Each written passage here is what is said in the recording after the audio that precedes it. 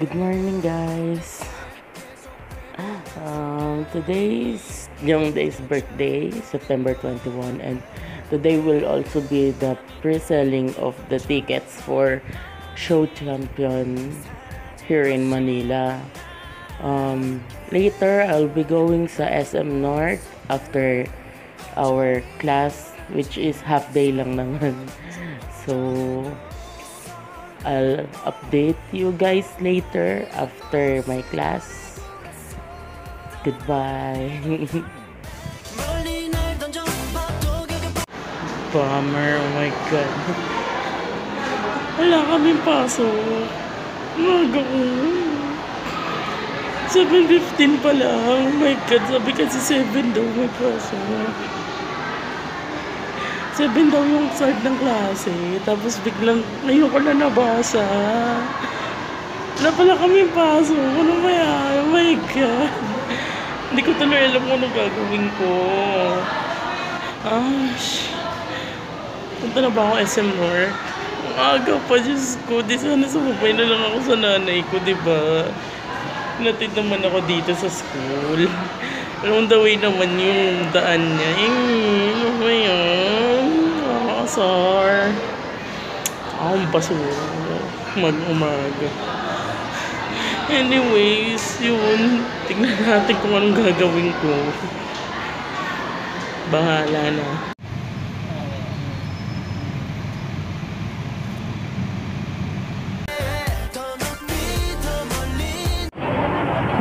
Pagod na ako. Ayoko na. Pagod na ako. Ang daming tao. Kasi sabi nila nagde-decline yung EXO. Siguro mga 90% dyan. EXO fans naman. Nakakanok. Ang daming tao. Gusto ko lang umuwi. Want to go home na. Pagod na ako. Oh my god. Oras pa lang. Wala pang 11. Pagod na ako. That's my spot over there. Ayoko na, uwi na lang ako.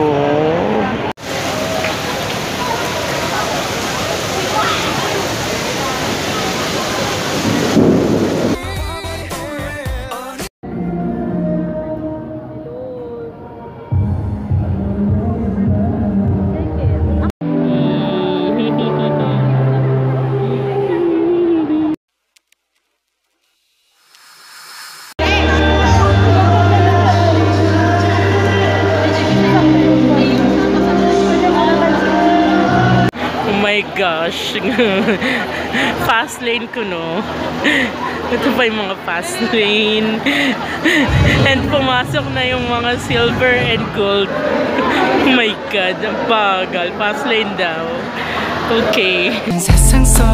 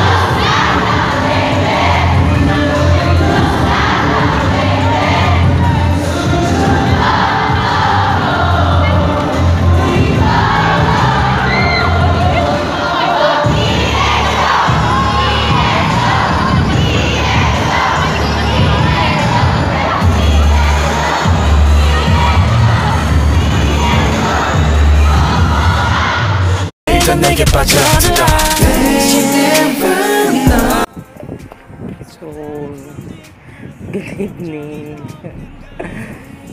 I just got home from the Preselling. My gosh, 7:30. Nagpunta ako dun sa SM North. Nakakaloka talaga. Diyos ko, ang haba ng pila. Tapos may mga number pang binigay na unofficial. Number 75 ako. For SVIP pa lang yun. Meron na mga nakapila na for gold tsaka silver. 100 plus na. Diyos ko, hindi ko naman kailangan mag-line up doon kasi meron akong view fast lane pass. Ayan, isa pa yan, nakakaloka. Fast lane daw, pero Diyos ko, na, yung mga 100 plus yung queuing, nauna pa sa amin nakabili. Buti na lang daw, may priority kami. Kaso, yung mga seated naman, ang pangit ng seat nila. I mean, yung section. Kasi, yung seat mismo is first and second row siya. Pero yung section, yung pinakaharap na ang layo na sa, kahit sa extended stage. Which is, hindi naman talaga gusto ng mga nandun sa fast lane. Yun, talagang kanina nakakaloka. Diyos ko. Yung anxiety ko, pati si ating staff, na-stress sa akin. Kasi number 20 ako dun sa queue, sa fast lane. Tapos, yung first 3 persons, multiple tickets ata yung binili. Eh, meron na nagtanong kay AAP nun, if pwede bang multiple tickets ang bilhin para sa fast lane. Sabi daw ng AAP, 1 pass, 1 ticket lang. Tapos nagulat kami, oh my God. Kung alam lang sana namin, di sana pati yung mga friends ko sinabay ko na nang bili, diba? Nakakaloka. So, ayun. Pagod ako. Nung oras na past 8 na ako nakarating. Umalis ako dun mga magsi-6. Pero mo, more than 2 hours. From SM North to here sa bahay namin, sa Bulacan. Nakakaloka. So, ayun. Ano pa ba sasabihin ko? Anyways, teka lang. Let me get my ticket. Hindi ko lang siya. Let me just show you my ticket. So, pinaghirapan ko yan. So, not really. Ayan. I'll cover na. Wait. Ano kung papakita ko?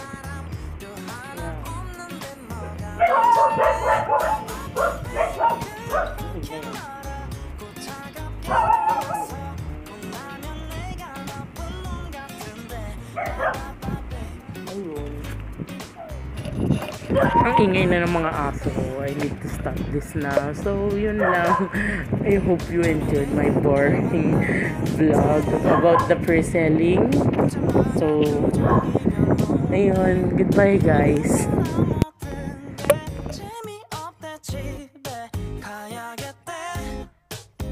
그러다 여기